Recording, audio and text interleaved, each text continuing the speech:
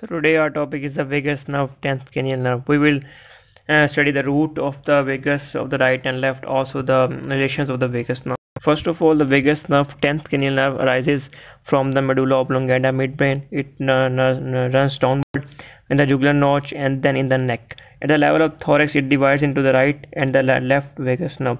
The right vagus nerve, posterolaterally there is the subclavian artery, and the laterally there is a trachea, and in the middle of the right vagus is the esophagus vein.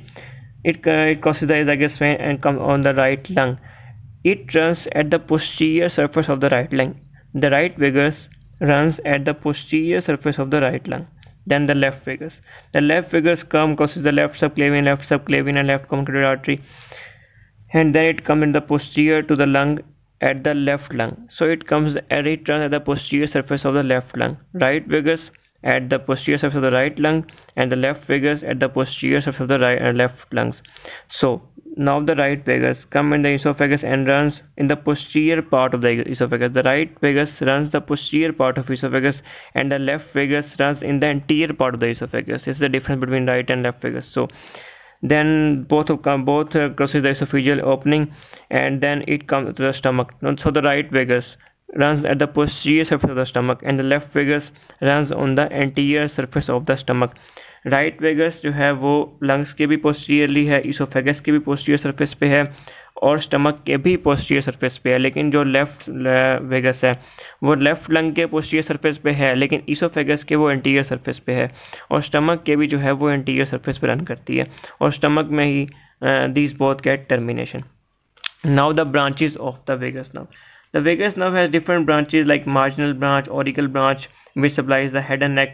Also the carotid branch to the neck, and the pharyngeal branch to the pharynx, and the superior laryngeal branch neck also to the neck. Now we will study the main branches of the vagus nerve at the level of thorax. At the level of thorax, the main branches of vagus nerve we will study. The first of all, we have the recurrent laryngeal nerve. Recurrent laryngeal nerve is also a branch of vagus nerve. It has a right and a left. The right is at the level of neck. It round about the subclavian artery and terminate into the larynx. ये larynx level पे आगे खत्म हो जाती है. Then the left is in the thorax.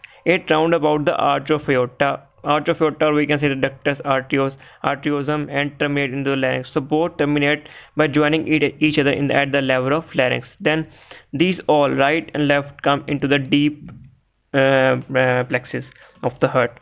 Now the cardiac vagus nerve. The cardiac vagus nerve has two branches, superior and inferior. The superior has a right and left. These right and left both come into the deep part, but the inferior only right come into the deep. The left come into the superficial part of the cardiac plexus. Thank you.